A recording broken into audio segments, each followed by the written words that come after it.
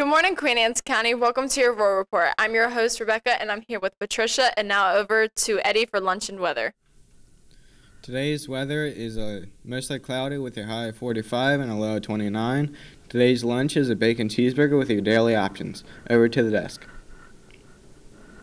The Photography Club will be meeting on January 30th in Portable 3 at 2:30 p.m. The Engineering Club will meet after school today in Mr. Herman's room. FFA will also be meeting today after school in Stokes' room. Attention seniors, scholarship season is just beginning. Here are a few of the newest scholarships posted on Naviance. Be sure to check your Naviance for additional scholarship opportunities that will be posted as they become available. The Queen Anne's County High School wrestling team posted another victory on Monday night, defeating Southern 57-21.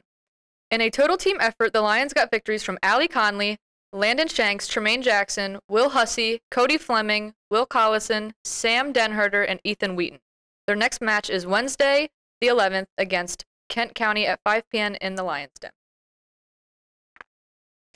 Queen Anne's County High School wrestling also had a busy weekend. The women's team competed in the Who is Number One tournament.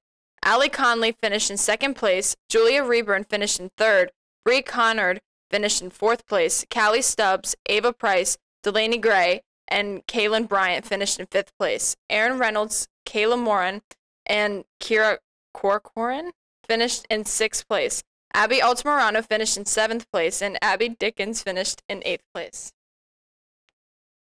The boys' team competed in the Battle at the Bridge tournament. The team finished 4th out of 14 teams. Landon Shanks was a tournament champion. Tremaine Jackson and Zach Curry finished in second place. Will Conley and Sam Denherter finished in fourth place. Mason Albright finished in fifth place, and Ethan Wheaton finished in sixth place.